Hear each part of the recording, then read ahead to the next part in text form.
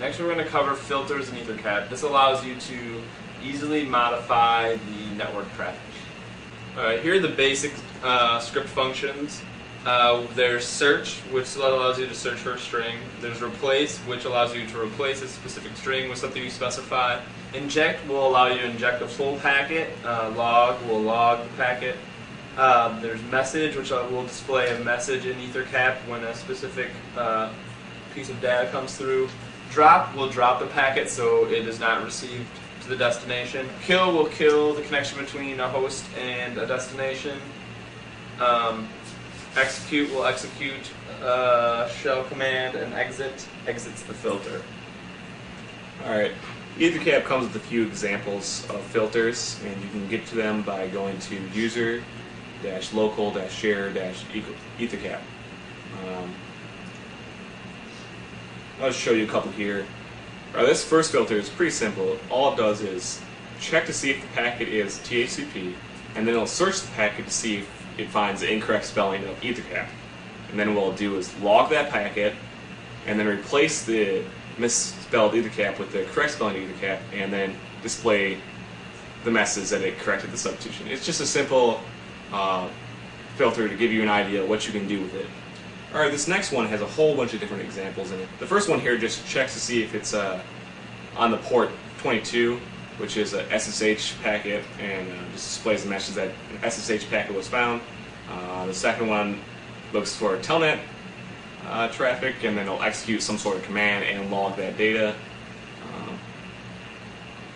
And then, yeah, it just keeps on going on like this. One will look for ettercap in a packet, and if it finds that, then it's going to kill the connection and drop the packet. And there's just a whole bunch like this, and there's examples. You wouldn't actually run this filter as one thing, so just kind of gives you an idea what you can do.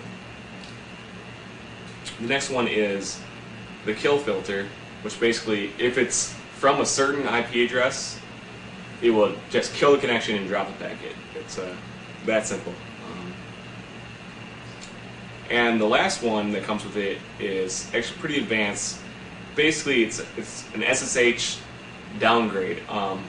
We covered SSH servers before, and basically when you connect to an SSH server, it will tell you what version it's running, and if it's configured in a certain way, it'll allow you to either connect with the lower version or the more up-to-date version.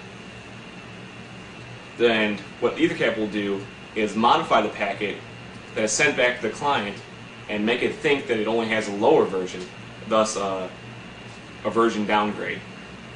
Alright, I'm just going to edit this example file and just do a simple example. Basically, I'm going to search all packets for infinitysys.com, and if it finds that any packets, what it'll do is drop that packet and kill the connection. So basically, whenever someone is going to a website where there's a link for infinitysys.com, or you go to the infinitysys.com website, it'll just kill that packet, not allowing you to go to it. Alright, I just modified it here, and I will save this packet by pushing Control X. And I'm just going to save it as ether.filter.examples2. And as you can see, that's the modified one.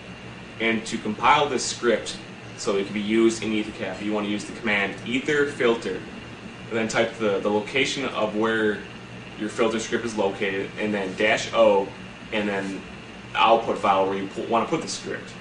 And I'm just going to output it to examples.ef, EF standing for ettercap filter. And now this filter is in a way that ettercap can understand it and use it. So I'm just going to run ettercap again. I'm going to scan for some hosts and just run a basic ARP poison attack. You could really use any man-in-the-middle attack for this one. The DHCP spoofing one would not work all the time because, like I said before, it's only half duplex and it only sees outgoing things. But we're just going to do ARP poisoning because it works both ways, full duplex, just like port stealing is. And we're going to go to filters and load a filter, and we're going to find the example.ef. It's, as you can see, the filter dialog box is already in the right directory, so we just have to scroll down and find it, and just click on it, and it will automatically load it into ettercap.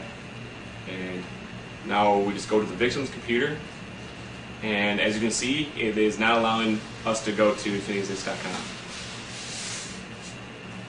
Now you could do this for anything. You could be like, I don't know, let's say you're like a parent and you want to prevent your child from looking at porn. You can do search for porn, and then it'll automatically drop those packets. You know, whatever. You can do whatever you want with this.